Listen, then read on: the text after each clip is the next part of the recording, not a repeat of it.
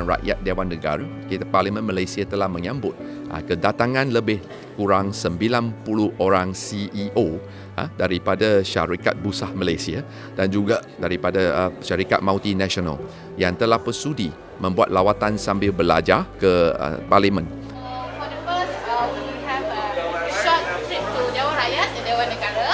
Then we proceed to our main agenda, mostly as a member Parliament. Next, sir. Next is built in 1962. That was idea from our first Prime Minister.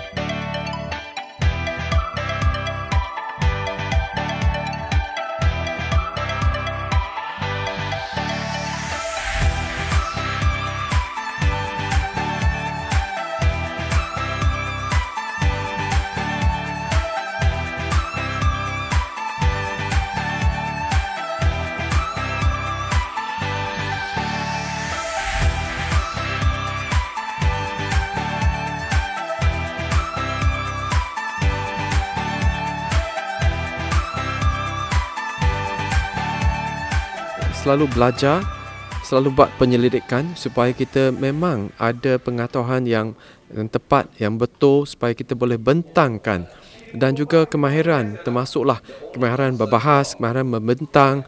Ini adalah kemahiran yang penting untuk kita. Just now you said that maybe we need an arbiter on what is fake news. But you must understand, this fake news, who is to decide what is fake and what is not? It's not scientific. Sometimes can be an argument or an opinion. So if I have an opinion that I'm not fat, can you say I'm not fat? That is my right. And that is my right. Are you calling me fat now? Okay, dah lah. Tarik balik. In just few months ago, a big group of you in opposition, you came out drunk from a pub.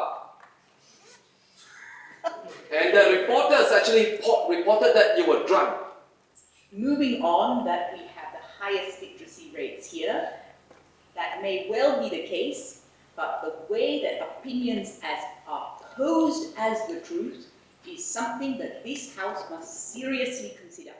Wahai ahli YPO yang dihormati, bahas bersama di Dewan yang mulia ini, palsu atau fitnah jika tidak dihapusi. Ternyata mereka sangat teruja dengan apa yang telah kita bantu. Bukan saja mereka dapat membahas dalam satu dewan yang mulia dengan segala kelengkapan-kelengkapan dengan ICT-nya, dengan paparan-paparan pada skrinnya, dan juga tadi mereka berpeluang juga ada sesi belah bahagian.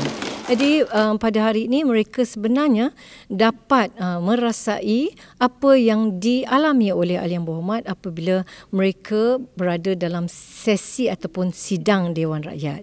Jadi itu saya difahamkan, dan daripada apa yang dipaparkan dan dizahirkan kepada saya sendiri, mereka sangatlah teruja, dan saya pun membuat satu conclusion kepada mereka bahawa mereka adalah nampaknya seperti a real statesman in the making, dan mereka sangat seronok dengan dengan apa yang telah kita sediakan kepada mereka.